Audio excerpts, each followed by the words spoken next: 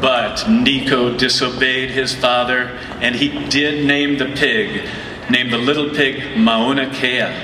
He brought her food and water and visited with her every day. The pig always greeted him with happy grunts and rubbed up against him.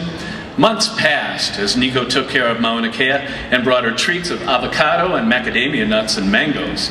His friends would stop by to visit the pig too. She was growing so fast. Nico loved that pig.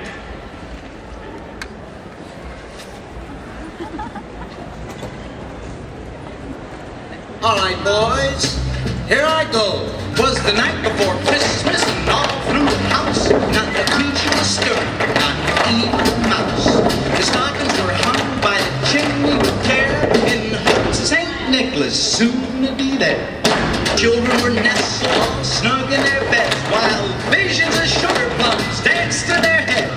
And Mama in her kerchief and I in my cap had settled our heads for a long winter's nap. When out on the lawn there arose such a clatter, I sprang from my bed to see what was the matter. Away to the window I flew like a flash, opened the shutters and I threw up the sash.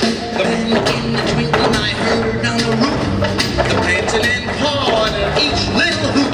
As it drew in my head it was turning around, down the chimney St. Nicholas came with a bound.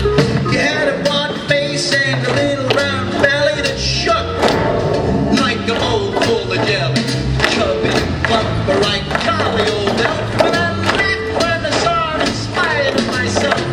A wink of his eye and a twist of his head soon gave me to know I had nothing to dread. He sprang to his sleigh, to his team gave a whistle, and away they all flew like the down of a thistle.